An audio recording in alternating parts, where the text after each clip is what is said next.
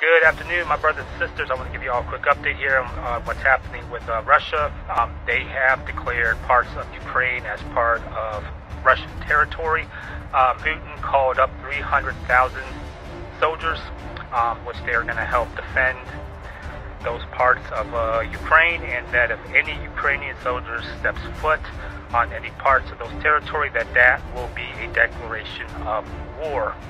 Now, the White House responded to this, and they said that Ukraine or Russia, that they will never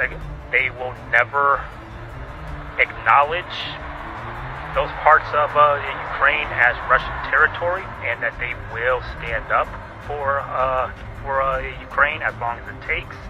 Putin also said in his speech too that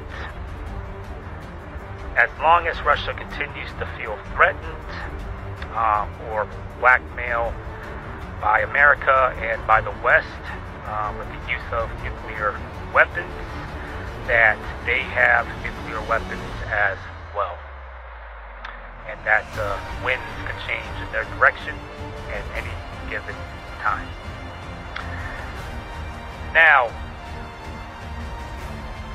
as far as I'm concerned, how serious is this threat? Well, considering that he called up 300,000 troops, this is the biggest since World War II, or at least that's what I heard. How real is this threat? I think at this point, it's very real. I'm not trying to put fear out there. I'm just trying to make you all be aware of what's happening. And look, you don't have to believe me. I'm not telling you to. You're probably going to sit there and say that Russia's not going to do anything, blah, blah, blah, fear-mongering, etc., etc. Look, you are entitled to that, but I want you, if anything, to believe in what the Bible says. Matthew 24, Ezekiel 38, read it. These are the times we are living in. Alright, our Lord and Savior Jesus is going to return in all power and glory. We do not know the day or the hour.